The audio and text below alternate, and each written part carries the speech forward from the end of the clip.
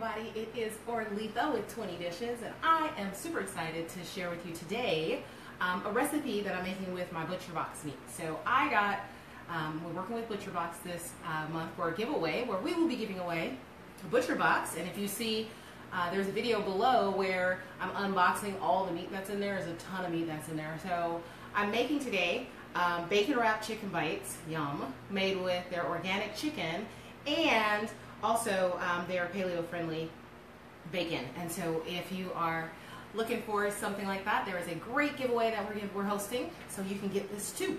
If you want the recipe, I put the link in here. And then also want to let you guys know that we are totally doing a webinar this Sunday. I will pop the link in this video, and it's free, and I will be showing you how to prep an entire week of dinners and sides in an hour.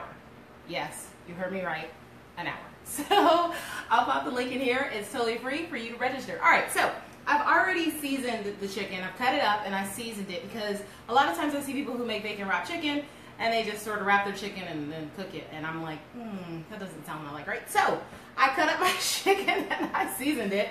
And now I'm just going to use their bacon. And what I did is I cut it in half. Each of the slices are in half. And I stretch them out a little bit to make sure that they're going to make it all the way around the chicken.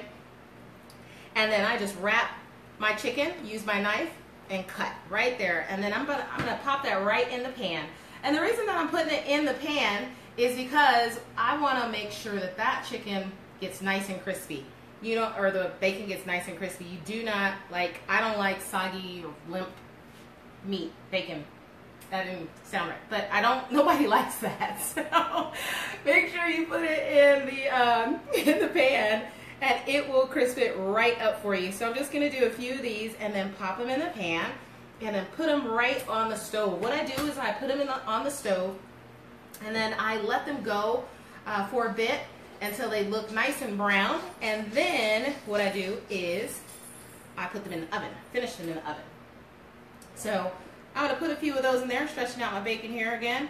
And I'm just going to put a few more of these in this pan. And I am going to put that on the stove, and I finished them in the oven at about maybe about 350. That piece is not long enough, so I'm going to grab another piece of bacon. Don't want to be stingy with my bacon, right?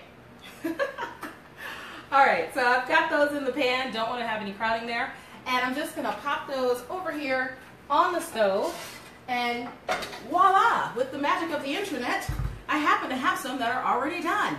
Who knew?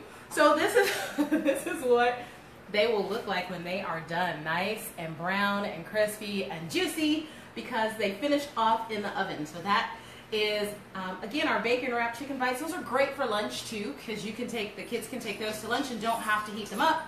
And they're great chopped up, cut up, sliced up on a salad too. It's amazingly good. So if you want this recipe, again, the link is below. Join us for our ButcherBox giveaway where you can get your own ButcherBox, your own big old box of meat.